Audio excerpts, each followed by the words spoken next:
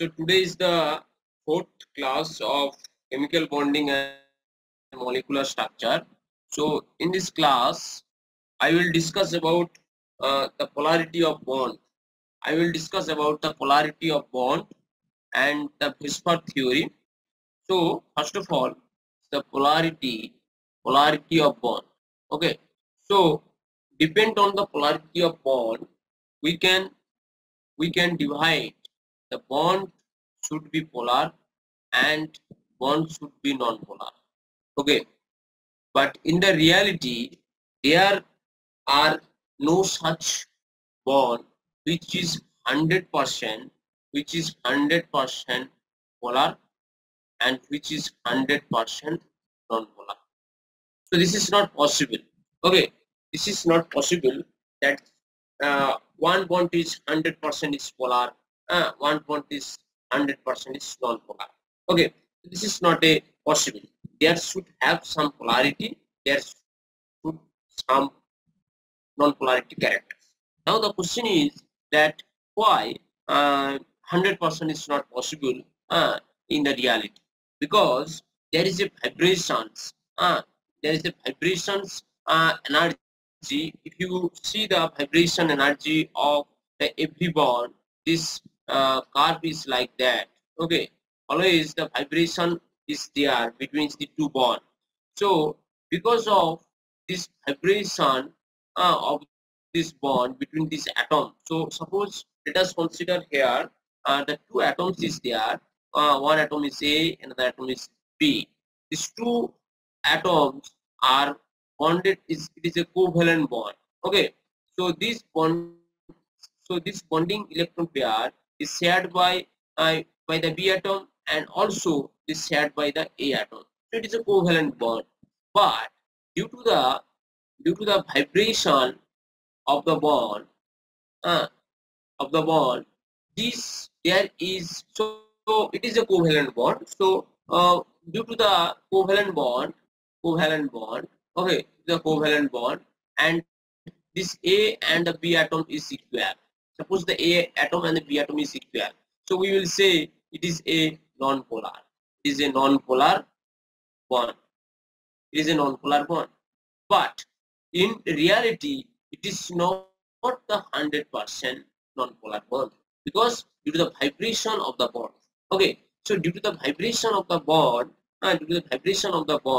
this covalent bond should have the some polar. Uh, it will have the some polarity. Suppose somehow it is a delta positive, it is a delta negative. Somehow it is a delta negative, it is a delta positive charge. So positive and the negative charge, it will be there, but it will be the very the less for the non-polar bond. So now the consider the covalent bond. Okay, so the covalent bond. So the covalent bond is the two types.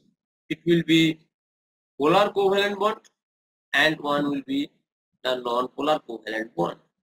Okay, so one is the polar covalent bond, another is the non-polar covalent bond. Now the polar, first consider the non-polar covalent bond. The non-polar covalent bond is that when the same atoms are bonded to each other, by a covalent bond. Okay, like the H2, Cl2, N2, O2. This the hydrogen atom is there, and this is also the hydrogen atom. So both the hydrogen atoms are the forming a bond. This is a covalent bond, and because of that, because of the same atom is there, so it will be the polar covalent. But again, in reality, this is not a 100% polar covalent bond. Now, sorry, this is a non-polar. Sorry, this is a non-polar covalent bond. So again, in reality, it is not a 100% non-polar covalent bond. Now the polar covalent bond, like HF. So if you see the Lewis structure of the HF molecules, so what is happening here?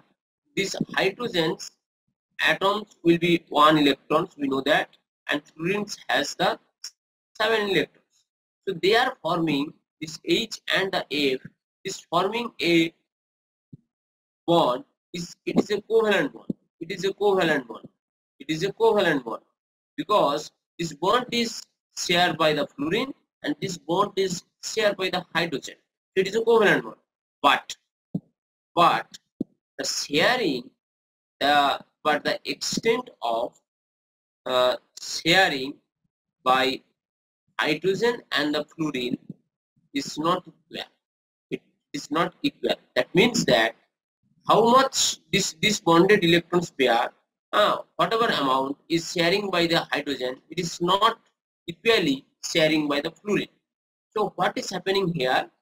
This hydrogen, we know that the electronegativity. Here the term is coming. This is a electronegativity. Okay, we know that fluorine has a greater electronegativity than the hydrogen.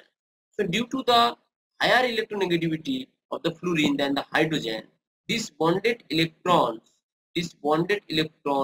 will be towards the fluorine. Okay, so it will be these bonded electrons will be shared by the more by the fluorine atoms than the hydrogens. That's why these bonded electrons will be towards the fluorine atom. It will be far away from the hydrogen atom. So when the sharing is not equal by the hydrogens and the fluorine, then the electron density, then the electron density on the hydrogen atom and also the fluorine atom, both will be not equal. Will be not equal. So, so because of that different electron density, because of that different electronegativity, there will be charge on the hydrogen and the fluorine. The charge will be will be the delta positive and will be the delta negative. So that is called it is called uh, polar covalent bond. Polar covalent bond. So this polar covalent bond is forming due to the difference of the electronegativity. So that due to the difference of the electron density. Okay. So due to the presence of the difference electronegativity between the hydrogens and fluorine is the more electronegative than the hydrogen. That's why the bonded electrons is towards the fluorine. Okay. So there will be there is a creating a charge, and this is the negative charge and this is the positive charge on the fluorine atom and the hydrogen atom respectively. So this is a covalent bond, but it is a polar covalent bond, and this is a non-polar covalent bond. So this is a thing. uh, Now, so there is a polarity. So this polarity is coming H and the F. This is a HF molecules. Due to the presence of this bonded electrons here, so this bonded electrons is sharing by the fluorine atoms more extended than the hydrogen atom. So that's why it is a delta positive charge and this is a delta negative charge. So here the polarity is coming. So define the polarity. Which molecules is the more polar? Which molecules is the less polar? So to define the polarity, we will discuss about the dipole moment. We will discuss about the dipole moment. So, so this polarity is defined by dipole moment. So this is a dipole moment term. So this is a dipole moment. So dipole moment. What is the dipole moment? So dipole moment is designated by the mu equal to charge into distance of the separation. What is that? Actually, this is a mu equal to q into r. So suppose let us consider the HF molecules. This is a positive charge, this is a negative charge. So what is the dipole moment of these molecules? So first the charge is q, it will be the 1, the positive charge, the negative charge, so charge will be the 1. And now you have to calculate the r, distance the r between the H of F. Okay, so this is the fit into r. Okay, so this will be the dipole moment. Like so C is the so this is a dipole moment. So dipole moment equal to Q into R, Q equal to charge, and R equal to distance. Okay. So now the unit of this dipole moment, unit equal to coulomb into distance equal to meter. So this will be the coulomb, this will be the coulomb, and this will be the meter. And somehow, if you see, the dipole moment is also designated by the dy. Okay, it is the dy. So 1 dy equal to 3.33564 into 10 to the power minus 30 coulomb into meter. So somehow it is designated by this dipole moment is designated by this dy. Otherwise, it is has a unit coulomb into meter, because we know that dipole moment equal to charge into distance of the two molecules. Okay. So now, how the dipole moment is defined. So let us consider this HF molecule. Okay. So this dipole moment is polarity of this molecule, or the dipole moment is defined by this one arrow. This is a arrow. So in this arrow, by this arrow, we can define the dipole moment of the molecules. How? This term, if you see this arrow is will be towards more electronegative atoms, and this will be for less electronegative atom. Okay, so for that case, the HF molecules, the dipole moment is defined by this arrow. Okay, so this is the two atoms is there. So for that HF molecules, it will designated by that. Okay, because in this molecule, two molecules is minimum, the two molecules is needed now. Sorry, two atoms is needed for that to make the molecule. To make a molecules, we needed two atoms. So here the HF is a molecule where the difference between the electronegativity of the H and the fluorine. Fluorine is the more electronegativity than the hydrogen. That's why this bonded electrons is towards the fluorine atoms. That's why there is creating a polarity. So this polarity is defined by this dipole moment. So this dipole moment is defined by this arrow. Okay. Now let us consider there is the 2 and the 3 atoms is there, like water molecules. So for that water molecules, what will be the dipole moment? What will be the dipole moment? So if you draw the structure of this water molecules, it is like that. So there, if you see, these are hydrogens and the oxygen. This is the hydrogen and oxygen, and we know that oxygen is more electronegativity, has the more electronegativity than the hydrogen. So that's why this bond. So there is a two bond is that. This is the OH bond. This is the OH bond. Okay. So this, for that OH bond, these bonded electrons will be there in that position, and for that OH bond also, this bonded electrons will be that position. Okay, because oxygen is the more electronegative than the hydrogen. That's why this covalent bond also will be the polar, and this covalent bond also will be the polar, because the electronegativity difference, and this bonded electrons will be towards the oxygen. So the dipole moment of the bond will be that one. So the dipole moment also of the bond is like that. Okay, so now what is the resultant of this molecule? What is the resultant of this dipole moment? So the resultant dipole moment of these two will be that one. So the resultant dipole moment is towards that side. Okay, so this is a bond dipole, and this is a resultant dipole. So there is a two dipole. This is a bond dipole. There is a single bond is there, and every bond will have a some dipole moment. So the dipole moment is designated by like that. Now of this dipole moment will have a resultant dipole moment. So this is a resultant dipole moment. So the need dipole moment for that molecules equal to, for that water molecules equal to 1.85 dy. Okay. Now another example, if you consider BeF2. Okay, beryllium. So first you have to know the structure of that molecule. So this is a structure of the molecule. So if you see, this is a two atom, this is a two bond. So this one is bond and this one is bond. Okay, so there is the two bond of the beryllium and the fluorine atom. So this is a one covalent bond, this is one covalent bond. But if you see the electronegativity, fluorine is the more electronegative than the beryllium. So the bonded electrons will be close to the fluorine. Okay, so the dipole moment of this bond will be like that, and also the dipole moment of this another E bond is like that.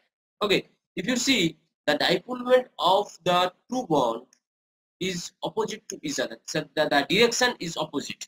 Okay, so the direction of this dipole moment is like that, and direction of this dipole moment is like that. Okay, so this direction, so these are the opposite direction, opposite direction. Direction is different, so that opposite direction of the two dipole moment. Okay, so opposite, so two dipole moment is different. For the first case, if you see the direction of that dipole moment is like that, and direction of the dipole moment is like that. So this two dipole moment direction is towards one way. So this is the direction is the same, but in that case, the direction of the dipole moment is the clearly opposite, and if you see the angle of that dipole moment is 180 degree. So the resultant dipole moment will be the zero. So here the resultant dipole moment equal to 0, because the direction of the two dipole moment is totally opposite, and the angle between these two dipole moment is 180 degree. That's why it is a the resultant dipole moment will have the 0 factor. Now if you consider the BF3 molecules, so first you have to draw the structure. So this is the structure of the BF3 molecules. So if you see the fluorine, boron, this is fluorine, this is fluorine. So the electronegativity difference, if you see, the fluorine is the more electronegative than the boron. So these bonded electrons will be close to fluorine. Similarly here also, similarly here also. So that if you draw the dipole moment, so I am here that drawing the dipole moment direction. So this is the direction of the dipole moment of this BF bond. So for that BF bond also will have the direction of the dipole moment is like, and this is also like that. Okay, you see this two BF bond. First, if you consider this two BF bond, so for that two BF bond, the direction of the two dipole moment is similar. So the resultant dipole moment is equal to like that. Okay, so the resultant now, so this is a resultant dipole moment. So this is a resultant dipole moment of two BF bonds. Okay, so this is a resultant of the two BF bonds. If you see now, so this is a one dipole moment, this is the resultant dipole moment. So if you see the direction of that two dipole moments is the one, now the two. Now the direction of one and the two opposite. Okay, that's why the neat dipole moment of BF3 molecule equal to 0. Okay, so first of all you have to draw the structure, and you have to draw the direction of the dipole moment of the each bond. Now you have to consider the resultant dipole moment of the whatever dipole moment is there. You have to consider the resultant dipole moment. Okay, so to draw the resultant dipole moment, you have to consider the direction. If you see the directions of the two dipole moment is totally opposite, and the angle of that is 180 degree, then the resultant dipole moment will be the 0. Okay, so now the another example, if you see NH3 molecule, ammonia. For that ammonia case, you first have to know the structure of the NH3. So this is the structure of NH3. Okay, so if you see, so every lone pair will have a dipole moment. So the direction of this dipole moment of this lone pair is towards lone pair. Now if you see the nitrogen and the hydrogen, nitrogen atoms is more electronegative than hydrogen atom. So nitrogen is greater than hydrogen. So the bonded electrons will be in that position. So the dipole moment of that NH bond is toward like that. This dipole moment of the NH bond is toward like that. This dipole moment of the NH bond is toward like that. So if you see the resultant dipole moment, whatever dipole moment is there, whatever dipole moment is there now. So the directions of four dipole moment is equal. So uh, it is a one way. The direction is same. So the resultant dipole moment, if you draw, it is like that. So the resultant dipole moment will be towards the lone pair. So here the mu is the dipole moment is not equal to 0. So the net dipole moment is not 0. So the dipole moment value will be 4.90 into 10 to the power minus 30 coulomb into meter for that ammonia molecule NH3. Now consider the NF3. This is the NF3. So every lone pairs will have the dipole moment. Now the fluorine is the more electronegative than the nitrogens. So the bonded electrons will be here. So the bonded electrons will be here. So the dipole moment directions of that NA bond is like that. This is also like that. So if you see the direction of the three dipole moment is opposite to that the direction of the lone pair dipole moment. So if you consider this dipole moment for that lone pair and if you consider this dipole moment for that resultant dipole moment of the three NF bond.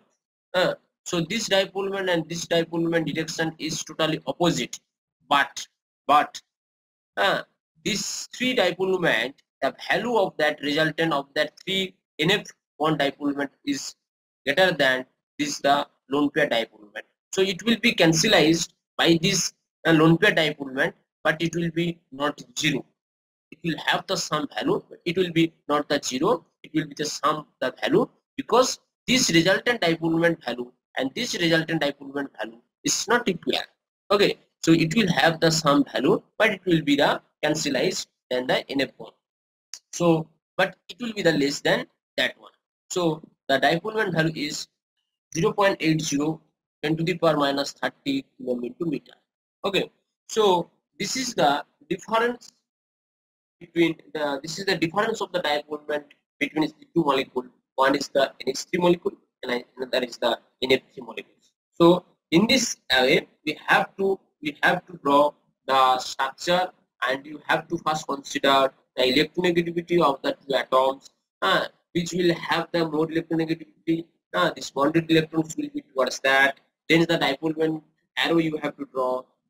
According to the direction of the dipole moment, you have to draw the resultant dipole moment. Then you have to consider the dipole moment will be less and now there will be, so this is a dipole moment case. And another thing is that it's a very important thing. So what I have discussed here, this is for that covalent bond. Okay, first the covalent bond. So covalent bond is the two types. It will be the polar or it will be the non-polar. So polar means what is that and non-polar means what is that. When it is a non-polar, then if you see it is a non-polar, then there will be the similar atom will be bonded. Hydrogen, H2, Cl2, N2, O2. And for that polar case, it will be the different atoms. There will be the difference of the electronegativity between the two atoms like the HF molecules. Okay. So the covalent bond is two type. One is the polar covalent bond and another is the non-polar covalent bond. So for that case, here I have discussed the some dipole moment. Then I will go to the ionic bond. So if you see the covalent bond will be the polar and the non-polar. It is the polar and the non-polar. So when it is a polar, that means uh, every covalent bond for the every polar covalent bond will have some ionic character Similarly, for the ionic bond, also have partial covalent character. Okay, the partial covalent character of the ionic bonds was discussed by the Fajan rules in terms of the following terms. So, just as all the covalent bonds have the some partial ionic character, similarly, similarly, similarly, this ionic bond also have the some partial covalent character. So, the partial covalent character, this partial covalent character of ionic bond will be discussed by Fajan's rules. By the Fajan's rules. So this is the important term. What is the Fajan's rules? So according to the Fajan's rules, first point is that the ionic bond. Ionic bond means that suppose A and the B, there is the ionic bond. So it will be the positive charge, it will be the negative charge. Like the NaCl, Na plus, Cl minus. Like the KCl, potassium plus, Cl minus. Like the lithium iodide, lithium plus, iodine minus. So every ionic bond will have some cations, some. Okay. So hence we will have the covalent characters of the ionic bond. Okay. When the smaller the size of the cations and larger size of the anions, then the greater covalent character of the ionic bond. What is that? Suppose let us consider this is a AB molecule. Okay. So in this AB molecules, it is a ionic bond is there. So this A is the cations and B is the anions. Okay. When the A is the cation will be smaller in size and the B is the anion will be larger in size. Okay. Then the covalent character of the ionic bond will be greater. Okay. So the ionic bond will have the covalent characters. Okay. So when these covalent characters of the ionic bond will be greater, then the cation, the size of the cations will be very small than the anion. Then it will have the covalent character. Now, so this is the thing. Another point is that charge. The greater charge on the cation, the greater covalent character of the ionic bond. Okay. So what is that? So suppose this is the charge, cation charge. So it is a small size, but the charge is the high. But this anion, it has a larger size, but the charge is the very low. So what will be happen when this charge is the very high of that cations and the small charge, then effective the nuclear charge also will be the high for that cation case. Then whatever electron density is there, it will be pulled down by this cation. Okay, so then what will be happen? Then the polarity, then this will be the polarized. So then this anion will be polarized by cation. Okay, when it will be polarized, then the size will be like that. When it will be polarized, then the covalent character will be greater than ionic character. That means it will have this ionic bond will have the some covalent character, because when the charge also will be the high of the cations and the size is the very small than the anions, then it will polarize the anion. So it will have the circular shape of the anion. Whatever electron density around this anion, so this electron density will be polarized like that, because this charge of the cations is the very high and the size of the cation also the very small. So because of the high charge and because of the small size, these anions will be highly polarized by this cation. Then the covalent characters of the ionic bond will be there. So this is the two rules. Because of that high charge and the small size, the covalent character of the ionic bond will be the high. Another point if you consider, for the cations of the small size and the charge, the one with the electronic configuration of n minus 1 d to the power n is 0. Uh, uh, okay, so what is that? For the transition metal, if you see the transition metal is the more polarizing than the another. If you see the covalent bonds, how is the NaCl? Na plus Cl minus ion. So it is a alkali metal. Like if you see the FeCl3, if you see the FeCl2, if you see the NiCl2, if you see the COCl2, every metals are the transition element. These are the transition metal. Okay.